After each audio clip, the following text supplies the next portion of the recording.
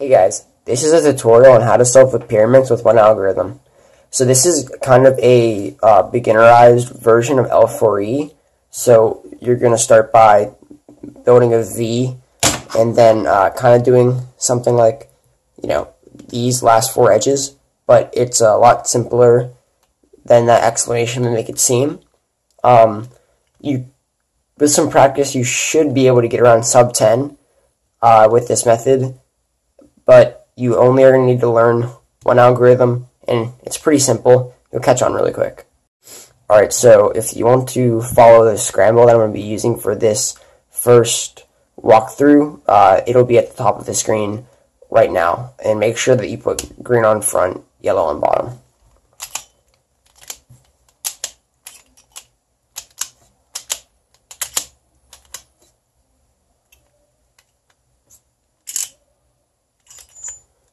Okay, so now that we're scrambled, the first thing we need to go over is which pieces are which. So these are tips, and they're extremely easy to solve. They're always going to be one move away, no matter what. You can really do them at any time during the solve that you want, whatever is most convenient for you, whether that's the beginning or the end.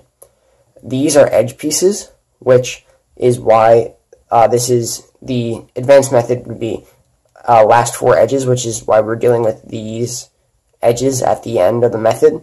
And then these are centerpieces. So our first step is to get 3 of these centerpieces all on the same side. So an example could be yellow. So I see I have 2 yellow centers on this side right now, and I have this yellow center right here. So I would just turn it like that, and then I have all of my yellows on the same side. Another example is I could do that with green, like that. A little bit more complicated, I could do red, like this. But what was pretty easy was just to do yellow like that, which is very convenient. Okay, so now that we have all of our centers solved, we're going to go ahead and do 2 edges.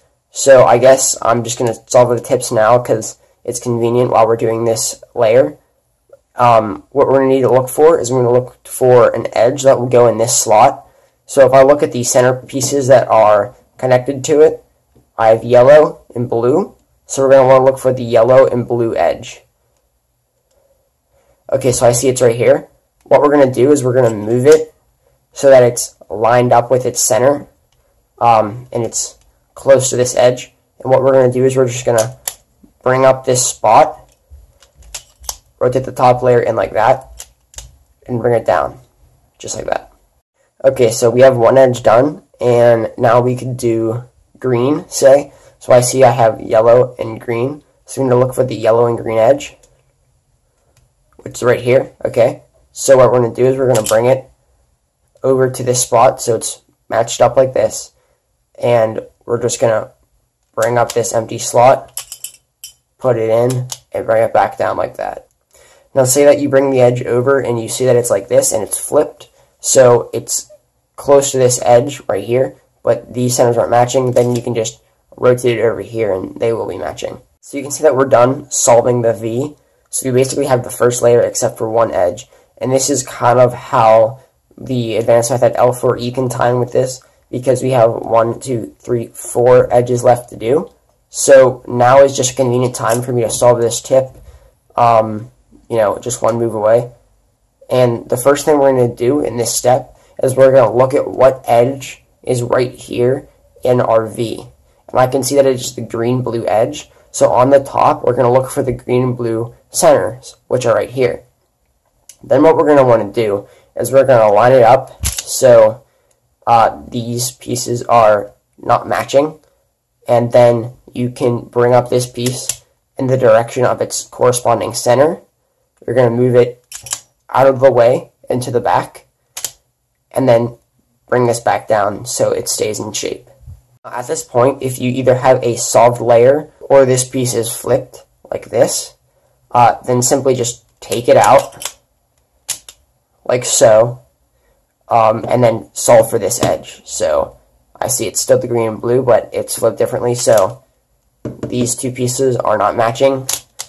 I bring it up to its corresponding center, send it to the back, just like that. You can see how that ended up solving my Pyraminx. That may have happened for you as well, but if it didn't, you should be at a step that looks something like this, and we'll have 3 edges left to deal with.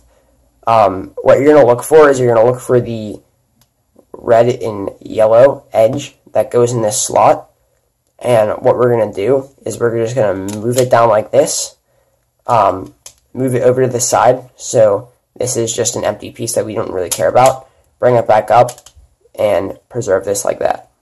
Now you may have also noticed that that did solve my Pyraminx, but that's because in that final step you can have one of 2 cases, and the other case will look like this.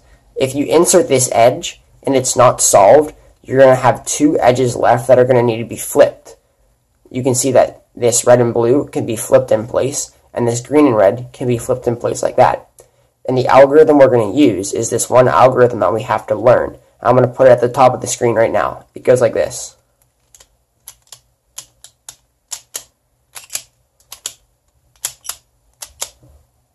And then your Pyraminx will be solved. If we notice that this is inserted into here, you can either take it out and then work from here, or you can look around and you can actually see that if I move this layer to here, we have 2 edges left. So what I can do is I can just move this here, execute that algorithm, and turn it back. Okay, so now that your Pyraminx is solved, I'm going to go through one example solve, but I'm going to use some slightly more moderate intermediate techniques that will help you get your times faster. So if you're not looking to get really fast, you can be done, but if you are looking to get pretty fast, then you can watch this next example solve as well and learn some tricks as along with what you've learned. I'm going to be using the same scramble again, but we're going to use something a bit different.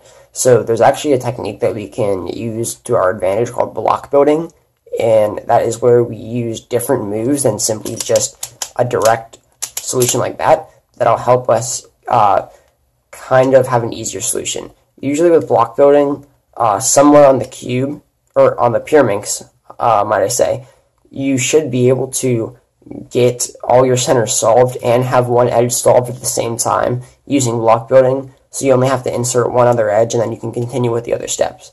So with red, I see that here's the red and blue centers and here's the red and blue edge. So what we can actually do before we solve for this side is we can connect that edge like that. Then we're going to bring this up and bring this up, which will solve this edge. And just before we stop, let's look around if there's any better solutions. Okay, not really. These 2 other edges are kind of hard to work with. So we can just solve like that. And you see that I just flip here. This edge is already matched up and everything. So we can just insert it. And you can kind of see how much more efficient that first V was. So then we're going to look here, and we're going to see that we have the green and yellow edge stuck in here.